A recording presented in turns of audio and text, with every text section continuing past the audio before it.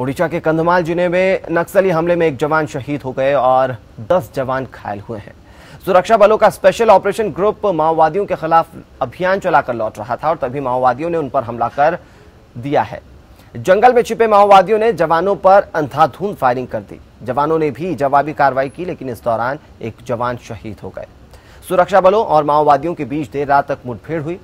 घायल जवानों को बलीगुड़ा के अस्पताल में भर्ती कराया गया है। इससे पहले 3 जून को भी माओवादी हमले की खबर आई थी। अप्रैल में ही छत्तीसगढ़ के सुकमा में नक्सलियों द्वारा घात लगाकर किए गए हमले में सीआरपीएफ के 25 जवान शहीद हुए थे। सीआरपीएफ की पेट्रोलिंग टीम पर 300 से ज्यादा नक्सलियों ने घात लगाकर यह हमला किया था।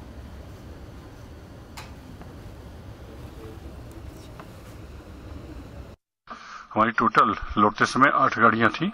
7 गाड़ी निकल गई तो लास्ट व्हीकल पे उन्होंने अटैक किया। उन्होंने आईडी भी एक्सप्लोड किया और एक उससे फायरिंग किया। उसको हमारे जवानों ने बहुत बहादुरी से लड़े और काफी करीब 300 राउंड फायरिंग हुई है। अरेस्ट में तीन हमारे जवान यहाँ पे फुलवानी में हॉस्पिटल में है और 4 को एमकेसीजी मेडिकल कॉलेज बरहमपुर में एडमिट किया गया है।